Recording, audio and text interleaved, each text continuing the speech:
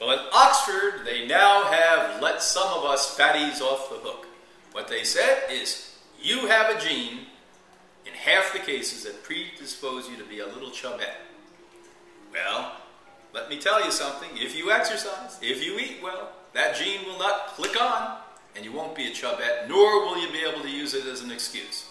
But for those of you couch potatoes out there that are unwilling to do anything for yourself other than complain about everyone else, guess what? You may be genetically predisposed to being fat. You also are obviously out of touch with reality and don't realize that there are things that your great-great-grandparents did to prevent them from being fat. It was called work. Get off your ass. Shut off the television. Shut down the computer. There's a few things that we know work. And I used to be a chubette, and I guess I could blame it on genes too. My brother, who sits by the refrigerator and eats 24 hours a day, I guess his genetics make him a little chubby too. People, come on.